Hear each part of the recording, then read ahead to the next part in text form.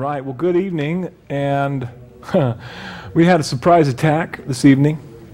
It wasn't really an attack, but it could have been an attack. Our enemy, I feel like the Lord's been sharing with me lately, and usually when he shares with us, he shares something that he's already shared with us before, but he kind of reshares, rehashes, reiterates to us. But he just reminded me of the spiritual warfare that we have in our lives, and that it's for the most part, it's the enemy working against us.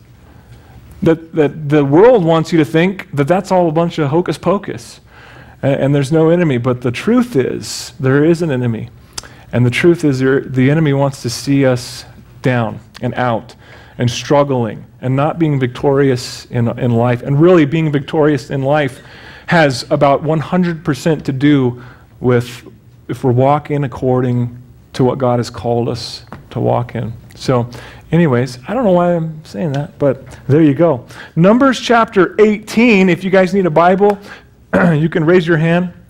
Somebody will bring you a Bible. If you want to flip it open to Numbers chapter 18, that'd be extra sweet. Thank you so much. John's on duty. Oh, there's John. John? Thank you, John. What page? Mine is page 1, but it's a whole different thing. 114? We got a 114. Anybody else got something? 223. I'll turn there. Numbers 18 is 148 in mine. So anyways, we left off last week in Numbers. We went through the end of number 16, and we went through the beginning of number 17. Number 16, if you guys remember, that's really where we're picking up. It's still in the same flow of number 16. It was the rebellion of Korah. That's correct. The rebellion of Korah. And she was a mean old lady. Actually, it was a guy. But every time I read that, I think of Korah as a woman, but it's not. It's a man. So anyways, it's just the culture that we live in. You have to deal with me, and you have to give me grace. But he rebelled directly against the leadership. Him and 2 others rebelled directly against the leadership. They have been swallowed up by the earth. Moses said, if you're going to rule, then nothing will happen to you. You're going to die like a normal death. And if you're not, and God's will isn't for you to rule, then the earth will open you up and swallow you. And the earth opened up and swallowed them, and everybody ran, if you remember that. And it was, yeah, it probably was a sight to see, after that, all this, you just see the mob, running away, and they're scared that God would swallow them up in the old place, and that he couldn't swallow them up where they were, but he can. And anyways, he didn't do it. But the 250 men, the leadership that followed Korah, the men of renown, they were not swallowed up. What happened to them? The fire of the Lord came out and burned them up, and their censers were left on the ground. And then of the remaining, if you remember, after all that happened, the next morning, the remaining of the children of Israel did what? Complained. They murmured, they complained. And the remaining of the children of Israel, what happened? A plague came in. Moses said, Aaron, quick, go make an offering. And Aaron, we remember, 80-year-old something, took off running. Their jeans were so much better back then. They were more like a gown. Oh, I'm just kidding. Bad joke. But anyways, he took off running. He made sacrifice, and the plague stopped, but there was still 14,700 killed by the plague. And then once again, the Lord proved in chapter 17, just to reiterate, that was kind of the negative. All the people that weren't supposed to be leading, that were trying to, they all died. And now the positive is, I'm going to prove, and if you remember how he did that, Aaron's rod budded, right? Aaron put his rod up there against all of the other, the leader, whichever leaders were left at this point, one from each tribe, so all 12 rods were put into that holy place, left overnight, and when they woke up in the morning, lo and behold, there was fruit. There was fresh almonds. It doesn't get any fresher than that, man. That was overnight almonds. So, and it was one of those things where God showed them exactly who I know I've said this, I'll reiterate it again. He didn't change his mind. He didn't change his mind. And when he picked you and when he called you and when he chose you, he's not changing his mind. He wants you to be in his kingdom, and he wants you to be with him forever. I can't wait for forever. We always get forever skewed in our minds, and we say, well, after 1 million years of forever. No, forever, eternity is outside of time. It's the absence. There's no time. You don't measure it like that. We're not going to. And if you try to, you're going to get your mind blown because it's not in time. Anyways, that's a whole nother study. But this next section, Numbers chapter 18, I find it refreshing because after this huge lesson that we get corrected over and over, the last 3 lessons we've learned, man, they've been hard ones. The one where the children of Israel refused to go into God's will, and God said, okay, well then you can go back out into the wilderness and you're just going to die out there. Those are difficult lessons. Hopefully we're learning and we're pulling and we're taking from the lessons as we go through. But after these hard corrections, God once again, his tender heart says, now I want to remind you of what I've already told you. This is what I have for your life. You know, hopefully we're in that place. Hopefully we're in a place where we can just take and say, God, remind me what you have for my life, because I want to live for you. And his ways are better. But it's amazing that God does that with us. He corrects us, and then he gives us direction. There's not like a radio silence here. He puts chapter 16 and all of its horrificness behind, I don't know if that's a word, but he puts that behind him and behind them, and he says, now let's remember where we're headed. It's awesome. So maybe some of you guys need some of that refreshment tonight. Say, my old sinful past, I'm putting that back behind me, and I'm going ahead, a new creation in Christ. Amen? So Numbers chapter 18, verse 1, and the Lord said to Aaron, you and your sons and your father's house with you shall bear the iniquity related to the sanctuary, and you and your sons with you shall bear the iniquity associated with your priesthood. So moving right along with some of these reiterations, God speaks to Aaron concerning the priesthood, that he would continue on, he and his sons, and that they're going to continue doing what he instructed them to do, making sacrifice and offerings, bearing the iniquities, and then ministering to the people. So it's kind of a difficult little text to figure out exactly what they're doing. Some of it kind of seems like they're going to be making sacrifice for themselves first again. That makes sense. And it goes right into this with the Levites, what they're going to be doing starting in verse 2 and what their calling is. So verse 2 says, also bring with you your brethren of the tribe of Levi, the tribe of your father, that they may be joined with you and serve you, while you and your sons are with you before the tabernacle of witness. And they shall attend to your needs and all the needs of the tabernacle, but they shall not come near the articles of the sanctuary and the altar, lest they die, they and you also. They shall be joined with you and attend to the needs of the tabernacle of meeting for all the work of the tabernacle, but an outsider shall not come near to you. So he reminds them of the Levites. He reminds the Levites of their role in service. He reminds them to be joined in service with the Levites. This is what's going to happen. They're going to come in. This is how they're going to, this is what they're going to do. They're going to be attending to the needs of the tabernacle, and they're going to, in regards to keeping the work of the tabernacle, this is what they're going to do. They're going to serve. They're going to serve. And then he goes in verse 5, he says, and you shall attend to the duties of the sanctuary, the duties of the altar, that there may be no more wrath on the children of Israel. So he goes on and tells them, the reason I'm reminding you of this is so there's no more ouchies, right? There's no more pain. There's no more hurts. I'm reminding you of the word that I've already spoken so that you don't get hurt. Does it sound familiar? I know it does in my life. I thank you, God, that you remind me of the word that you've already spoken so I don't get hurt. Because that's what it is, man. When we disobey God, we might think we're going to go have some fun or whatever, but it ends up hurting us. And isn't that God's heart? I also, when I'm looking at this, I see the other half of the coin, the other side of the coin that says, Levites, remember that I have called you. And if you get challenged in your service to me, you can stand in my calling.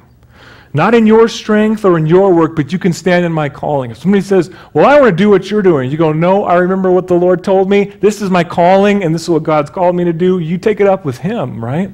I'm going to be doing what God's called me to do, and that's what we should be doing.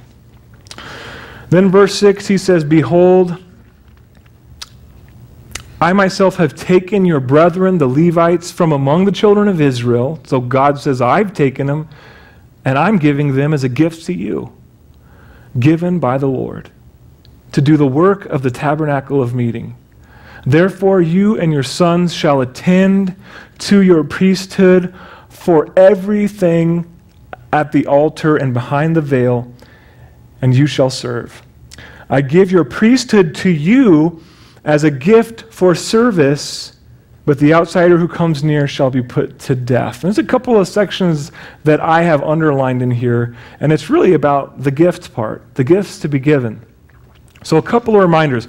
The first one is this: servants are a gift. He goes in there and says, I'm giving you the Levites as a gift. Servants are a gift. And when I think of this, I don't think of like slaves, like, yeah, I wish I had a couple of servants. That's not the way that I'm looking at this. What I'm looking at this like is that people in my life that serve alongside me, that serve the living God, I consider them a gift. A precious thing, an awesome thing in my life to have people that will come alongside and serve with me. It's a privilege, it's a gift to have like-minded people in your life to serve alongside of for the kingdom of God. And the second gift is there in verse 7. He makes a note. It is a gift for you to serve God. It's an awesome thing for us. He tells Aaron and his sons that he gives them the priesthood to serve, and it's a gift. You know, I heard something from a men's retreat a few years ago that really stuck with me, and every once in a while, I don't know why, it just pops in my head. It was a little thing that Pastor John Brown said. And he kind of said it like this: God saved us. This is what God has done for us. He saved us. And that was enough. That would have been enough if that's all he did was save us with his son. That's really more than we deserve. But he didn't stop there. Then he called us friends. And that was more than enough, but he didn't stop there. He adopted us and called us. He called you his son and his daughter. That's my kid. But he didn't stop there. As his children and as citizens of his kingdom, in spite of all of our past and in spite of the failures that we're going to have in our future, he invites us to serve alongside him. He knows we're going to mess up. And he says, that's okay. Come and serve with me. It blew my mind. When he said that, I don't know why. Maybe it's just something the Lord was doing in my heart. It blew my mind. And I thought, I don't deserve to be able to serve or even speak your name. But you want me to represent you? Are you serious? I have issues and drama. Are you kidding? I might make a fool out of your name. And he takes chances on people. He says, no, I want you, and I want you to serve. And what an awesome gift that we have. All of these things that God has given us, they're gifts that we don't deserve, and that's called grace. Undeserved favor from God. Oh, the grace of God in our lives. What an amazing, awesome God we have. But another reminder that I put in here, when we're looking at the Levites and the priests and their specific callings, and no outsider comes in or else they die. And really, God's word is true, because you look back at Korah and they died. It happened. But a reminder for us, you have a specific calling on your life, a calling that I cannot do, a calling that I can't fulfill because it's your calling. It's not for me. And I have a calling on my life that you can't do and you can't fulfill because it's my calling on my life. And so the question is, are we doing our calling? Do we know what God's calling us to do, and are we faithful in that? And may we be faithful in the small things. Amen? So in this next section, and starting in verse 8, really it's 8 through 20, the Lord is going to share his plan for providing for the priests and their families. He's going to go into this, but I'm just going to spill the beans a little bit beforehand. When they go into the land of Israel, the Levites and the priests aren't going to get a piece of land. They're not going to get land to them. So God is basically sharing, this is how I'm going to provide. So verse 8, and the Lord spoke to Aaron, here, I myself have also given you charge of my heave offerings. All the holy gifts, the children of Israel, all the holy gifts of the children of Israel, I have given them as a portion to you and your sons, and as an ordinance forever. This shall be yours of the most holy things reserved from the fire. So this is it. He goes, this is it. This is what you're going to get. Every offering of theirs, every grain offering, and every sin offering, and every trespass offering, which they render to me, shall be most holy for you and your sons. In a most holy place you shall eat it. Every male shall eat it. It shall be holy to you. So when you look at this, he's right now he's feeding the priests and he's feeding their boys. And one commentary brought out the fact that this part of it was even a little bit more still of the priestly service, the priestly duty. And what it is that the priests are to be relatable to these people bringing their offerings by being a part of all these areas of really of spirituality, of a spiritual walk. And what I mean by that is when they bring a grain offering, they're worshiping, and it's a gift, it's a celebratory time, it's a praise time, it's a worship time, and the priests rejoice with them and they partake of it. They eat of it and they praise God. And you know what? I love it. It's the same thing in our lives. When somebody comes in and goes, dude, you can't believe what God did. This, and this. Then we're, yes, praising with you. Yes, it's awesome. God, he comes through. I just love it when God comes through. And it makes me want to do all those things that I'm trying to, yeah, high five, fist pump, whatever it is, knuckles. And then the opposite of that, though, is when they bring in a sin or a trespass offering. The priests were to partake of that as well. They were to participate of that. So when you make a mistake or when there's failure in your life, the priest is to say, I'm here for you, to help you bring those things to the Lord and to be right with him. And it's the same for us. It's true, we need someone like that in our lives that we can bring failure to and trust their love and come to a place where we're coming back before the Lord, and that's how we want to do. We want to always bring them back before the Lord and say, man, we got to be right with God. Number one priority. Number one priority is this relationship right here. We got to be right with God. We got to make things right. So what an awesome picture that is. And then moving on in verse 11, he's going to feed some more people. This also is yours, the heave offering of their gift, with all the wave offerings of the children of Israel. I have given them to you and your sons and daughters with you as an ordinance forever. Everyone who is clean in your house may eat it. All the best of the oil, all the best of the new wine and the grain, their first fruits which they offer to the Lord, I have given to you. So God provides for the priest's household. Basically, he says, whoever's clean in your house, you take this back to your house. Whoever's clean in your house, eat it. It's your provision. And notice something there, right? It's not like the leftovers. They get the best. And really what God is saying there, what he's showing us through that is that God provides for those who serve him. He provides for the servants of the Lord. And I say, thank you, Jesus. And I know God's word is true, that he says, seek first the kingdom of God and his righteousness, and how many of these things will be added? Man, he's too good. All these things will be added.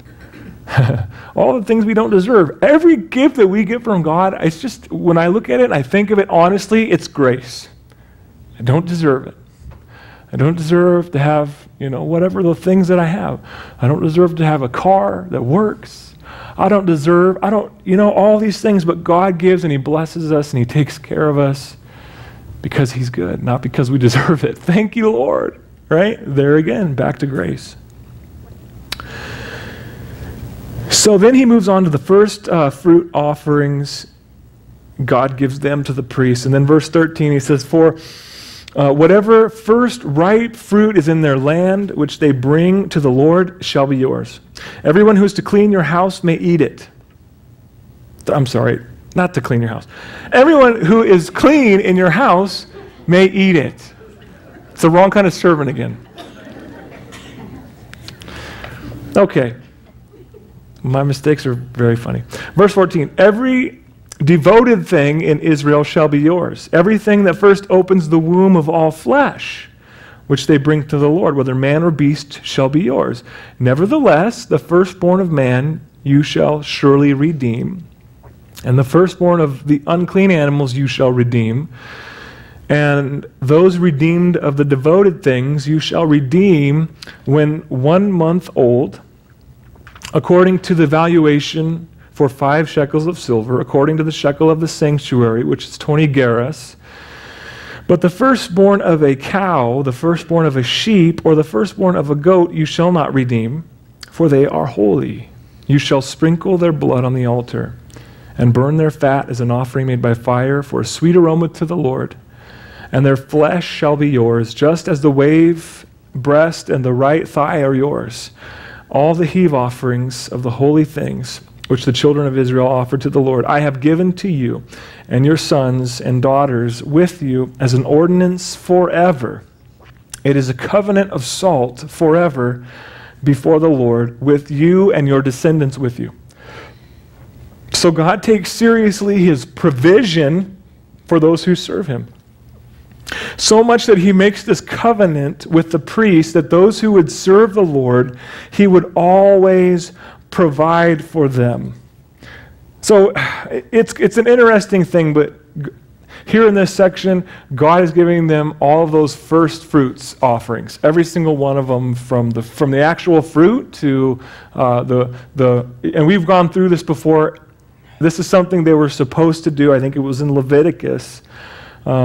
But of course, they're not giving the firstborn of the children to him anymore, because those were bought by the sacrifice, by the blood at the Passover. So it's just a picture of, instead of giving him the firstborn, now they just buy back the firstborn. So anyways, there's all these firstborn things, but God, I love how the seriousness of this provision. He's like, I'm going to provide to you, and he says, I'm promising that I'm going to give you these things. I'm going to make a covenant in verse 19 of salt for how long? For forever. I don't know if you know that movie, but it's an ordinance forever, and that's like the emphasis. It's a long time. He's not going to break it. And it's interesting that God uses salt as the symbol of this covenant, because salt is like a preservative. Salt is, one commentary said, now I want to do a science experiment to see if he's right or not, but one commentary said, you can't burn salt. It doesn't burn. And I thought, I bet I could burn salt. That's just me being rebellious, I guess. And then salt doesn't lose its flavor. If you find salt, a mineral in the earth, it's really, really old, right? And it's got the flavor still. And it's one of those things, but Jesus said, you might be thinking, wait a minute, but Jesus said, but what good is salt, that you're the salt of the earth, but what good is salt if it loses its flavor? An interesting point one commentary made. There's only one way that we know of that salt can lose its flavor, and that's to be diluted. That's to be put maybe into water or something, and you put more and more water, and you dilute it down to where you can't taste it anymore. To dilute it, to have so much of a foreign substance introduced into it that there's no longer flavor. That speaks a lot for our lives. That if we keep allowing those foreign worldly things into our life, it's going to dilute our witness. It's going to dilute the salt of our life. And salt isn't good if its flavor is lost. There's no point. What's the point to sprinkle flavorless salt on your food? There's no point. Unless you like chewing grainy things, I guess, or granules or whatever. But anyways. Man, may our lives be pure. And I'm saying that for myself too. God, may our lives be pure. May we listen to the conviction of the Holy Spirit. And when he says something, when he says, turn the radio station or shut that off, may we go, yes, Lord. Because I want more of you, and I want less of the world. I don't want to lose my flavor. This world is going to be over before we know it. I have a teenager next month, but I still can't believe it. I go, Lord, what? And everyone else is going, oh, it's going to just go faster from here, you know. I say, stop it. I have gray hairs in my beard. And I have another baby, which equals more gray hairs in my beard. Verse 20, moving on from all of my problems, because God is the answer. Verse 20, then the Lord said to Aaron, you shall have no inheritance in their land, nor shall you have any portion among them. I am your portion and your inheritance among the children of Israel. So this is going to be the same with Aaron and the priests, and it's going to be the same with the Levites. God's describing how he's going to take care of the priests and the Levites because, like I said, when it comes time to enter the land, they don't get land. And in that day and age, having land was a big deal. You might think now, like, I don't need a lot of land. I could just have a house and I'll be okay, or have some shelter, whatever. I could stay in a condo with no land and have a deck. I'll be all right, you know, whatever it is. But in this day and age, it was a big deal because having land, not having land, meant not having crops and not being able to have flocks or herds. So not having land really equals to no income, no food, nothing on the table. So God reveals how he's going to take care of them, and he's already revealed some of it regarding the priests. But the best promise of all isn't how he's going to feed the priests with food and the offerings. It's not how he's going to provide income for the Levites that serve him. And you know, it's funny because it's easy for us, it's easy for me, it's easy for us to have our eyes fixed on those things. House, car, income, bigger, better, whatever. It's easy for us to have our eyes on worldly things, but the best thing that they get is him. He is their portion and their inheritance. And it just sheds it sheds light on the fact, forgive me, that the best thing in this life is a relationship with God. In a relationship with God, all the security in the world is found there. All the peace, all the comfort, all the hope, every emotional need we have is met in Christ. Will be met in our relationship with him, but we have to go to him. We have to be active in this relationship in order to get those benefits. But man, it just brings me right back to Corrie ten Boom going through one of those concentration camps and saying, you never know that Jesus is all you need until Jesus is all you have. But to be going through a situation like that and having peace and hope and contentment because you have a relationship with the living God, and knowing, man, the best thing that could happen to me is that I die, because it's going to be glorious. It's going to be a resurrection time. Man, may we be living for the heavenlies. Amen? Then he moves on to the next section, and he goes on to explain how the Levites will be taken care of. So verse 21, he says, behold, I have given the children of Levi all the tithes in Israel as an inheritance in return for the work which they perform, the work of the tabernacle of meeting. Hereafter the children of Israel shall not come near the tabernacle of meeting, lest they bear sin and die. But the Levites shall perform the work of the tabernacle of meeting, and they shall bear their iniquity, and they shall be a statute forever throughout your generations, that among the children of Israel they shall have no inheritance. For the tithes of the children of Israel, which they offer up as a heave offering to the Lord, I have given to the Levites. It's interesting, we kind of got a note there in verse 21 and verse 24 also. God says, I give them the tithes. They're giving to the Lord, and I'm choosing to give to them. Not the children of Israel aren't to be able to say, well, we pay the salary of the Levites, and we think they need to be down at the tabernacle for 3 hours longer every day. It's not that kind of thing. No, God says, you don't worry about them. I worry about them. You give to me, and I'll decide what to do with that. And it's just an awesome thing to see. But where did I leave off? For the Lord, I have given them the Levites as an inheritance. Into verse 24, therefore I have said to them, among the children of Israel, they shall have no inheritance. So God says, you serve me, and I'll take care of you. You're probably not going to be wealthy, but you're not going to be poor. You're going to be taken care of. And personally, in my life, I can say, I can attest to that. I'll tell you, also, one key to contentment in this life as it comes to things is simply to be thankful for what you have. A key to not look at everyone else, but just look at what you have and go, I can't believe you blessed me with this. I can't believe you blessed me with. Hopefully, it's not, we're not going, God, I can't believe you blessed me with this TV the size of my wall. But He gives us those things too sometimes. Just to get our eyes off the wants and be thankful for what we have, for how God has provided for you, and to know He's going to continue to provide for me. Thank you, Lord. So, He says they're going to be taken care of. Really, the opposite is true. Wait a second. Where's my...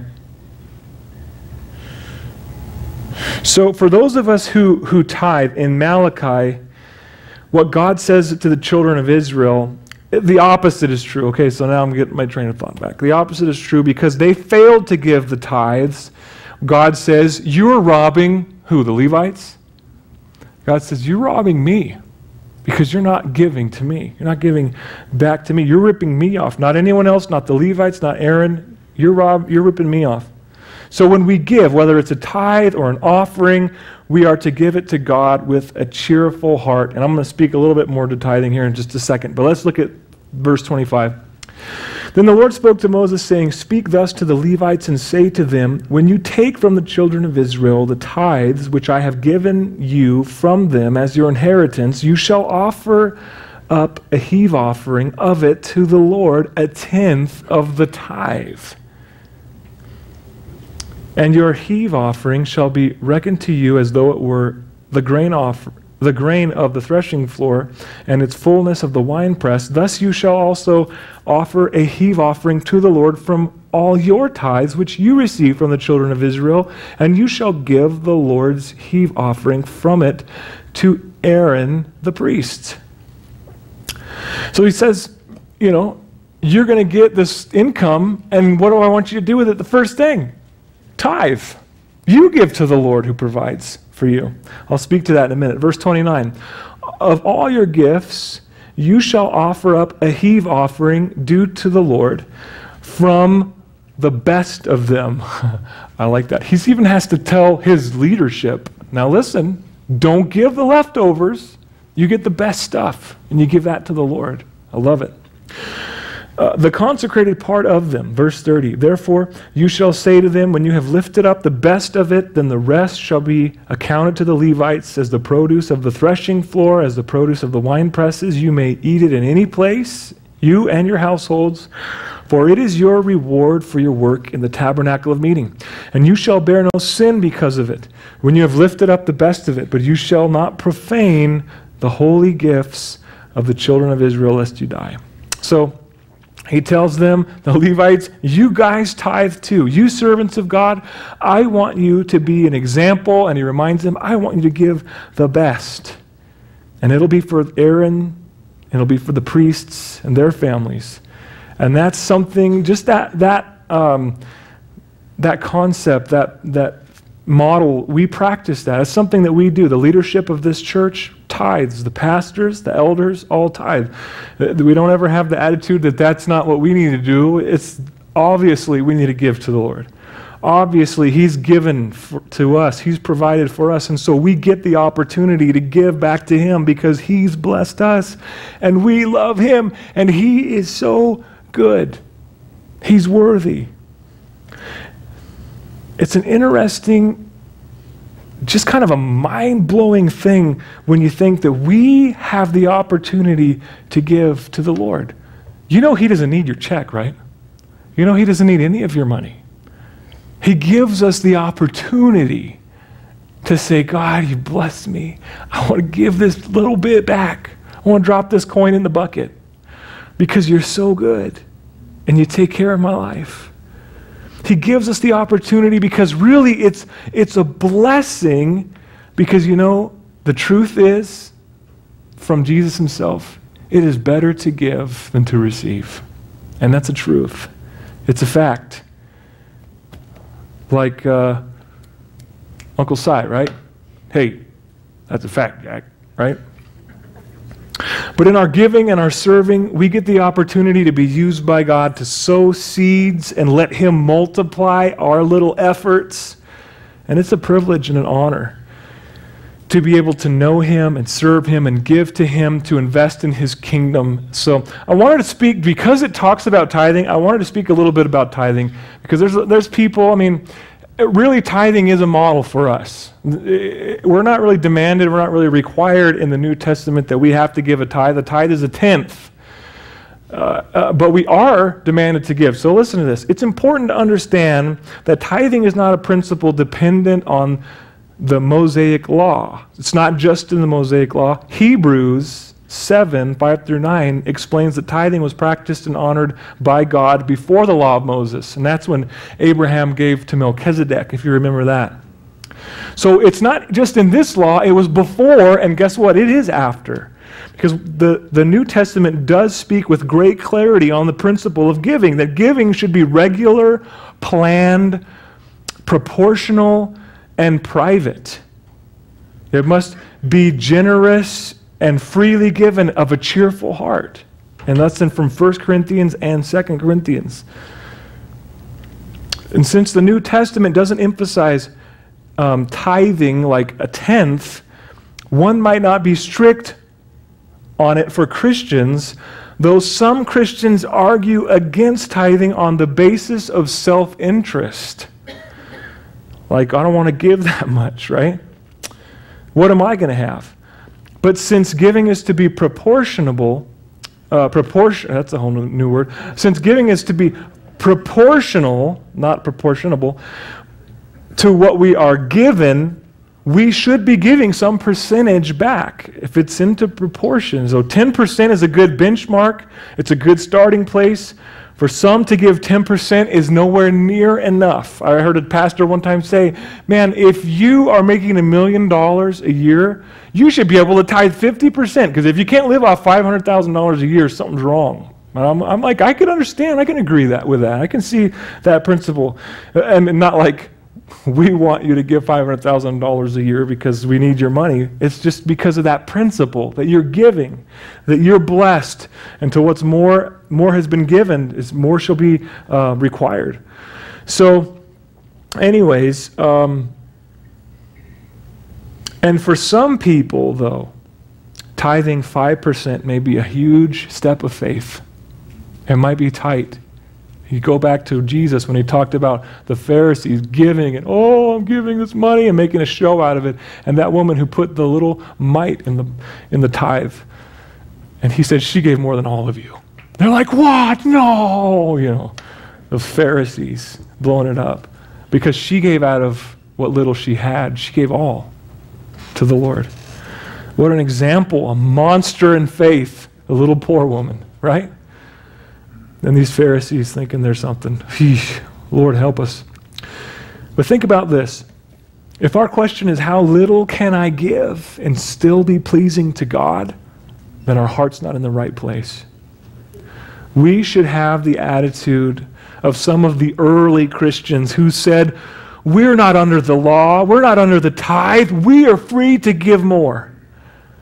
So giving and financial management is a spiritual issue, not just a financial one. God lead us in that, amen? Well, my goodness. I can't go through all of Numbers 19. We're going to be turning the corner into kind of a controversial thing, and it's an interesting chapter. It's a chapter that deals with cleansing ceremony of the red heifer. And you guys ever heard of the red heifer? You heard some kind of news on the red heifer, red heifer. I remember when I was in, I think it was junior high, we had, our homeroom class had this news channel called Channel 1 News. And I remember a story on the red heifer just stuck out to me because I'm like, whoa, they're talking about Jewish things and Israel people and what's going on over there. And they were all excited because they found a red heifer. But it seems like every time they find a red heifer, the tradition, the rabbinical tradition is, well, if there's 3 or more hairs that aren't red, then we got to throw them out. And I'm going, you got to be kidding me. I look in the mirror to my beard and go, man, there's some really weird colors going on. There's no way. I don't know how that can happen. But it's one of those things where they're waiting for this red heifer, and you know, a lot of them believe that once they find the red heifer, that they're going to be able to begin to start sacrifice again. To begin to offer sacrifices for sin. Man, for me, when I think about that, I think that is scary. Because what does that do? Except for fly in the face of the sacrifice above all sacrifices, the Son of God. And goes back to a tradition instead of this relationship with Jesus that we have. Anyways, we're going to look a little bit about what it was meaning in this day and age, what the purification was going to look like, the qualification for the red heifer, and it was pretty stout. But we're also going to be looking at the pictures, and it might be Michael next week sharing this because I'm going to be teaching on Sunday. But we're going to be looking at the scriptures, and we're going to be looking at the fulfillment, the prophetic fulfillment the red heifer is of Christ as well. So anyways, with all that said, we're going to get out of here. So let's all stand together and we'll pray. And just thank God for his goodness in our lives. Amen. God, we thank you that we get to give to you, God. And I pray this is one of those messages, and most of them are, but I'm thankful, God, because it's one of those messages that has a few areas that really convict my heart. And I need to be spoken to. I don't need to just be standing up here talking mouth, talking head. I need to be spoken to, and I thank you for that in my life. And I want to give more to you because you've given so much for me.